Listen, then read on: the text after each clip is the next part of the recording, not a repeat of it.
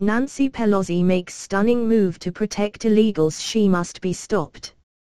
For years, the Democratic Party has put undocumented aliens ahead of American citizens.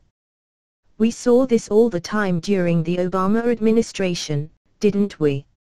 His policies basically rolled out the red carpet for the millions of people who came here illegally.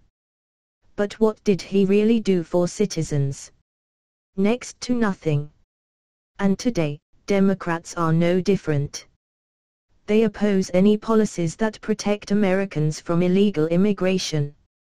They fight tooth and nail to protect criminal aliens who endanger citizens. And now that Democrats have taken the House, Nancy Pelosi has announced her new plans, and nobody should be surprised. From Breitbart.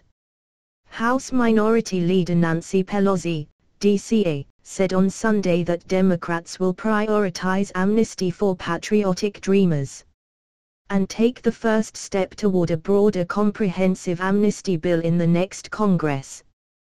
Pelosi and Republic. John Sabins, DMD, co-wrote a Sunday Washington Post op-ed in which they outlined their party's priorities for the upcoming Congress. And they vowed to pass the DREAM Act to protect the patriotic young undocumented immigrants who came here as children, and take the first step toward comprehensive immigration reform.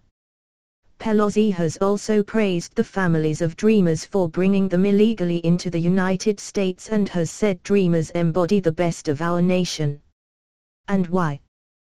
Because Democrats need illegal immigration. They seek to turn non-citizens into voters, so they pander to them with promises of free government benefits, healthcare, and housing. That's why they encourage illegal immigration.